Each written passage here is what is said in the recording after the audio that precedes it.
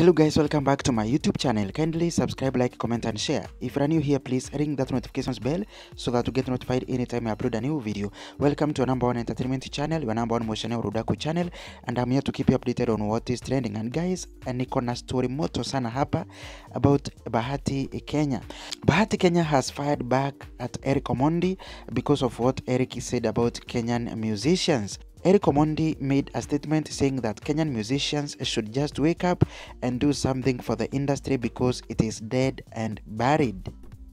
Out of this, several artists came out to bash Eric Omondi, one of them including Akili and Femi One.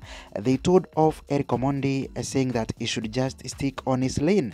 The latest artist to fire back at Eric Omondi is Bahati Kenya. Bahati says, since huyu jamaa afungue ile brothele yake inaitwa F Material, amepoteza akili sana. You think kutoa nguo ni comedy sasa? Young man, respect our industry. Sijui unatembeanga na bouncers wakichunga nini. Your small brother Fred Omondi is making more sense than you. In fact, I am going to re-edit my video at Dhiambo. Just remove the part I put to promote your career. Lastly, give me a call. I give advice on how to respect women, cause the clout chasing move you made to the mother of your son Jack Maribe was so lame. A deadbeat dad has no authority to lecture our music industry. In fact, Eric Omondi umekuwa mtu blood fucking. That is the message from Bahati Kenya. He is very bitter and he says Eric Omondi, Tumia Akili.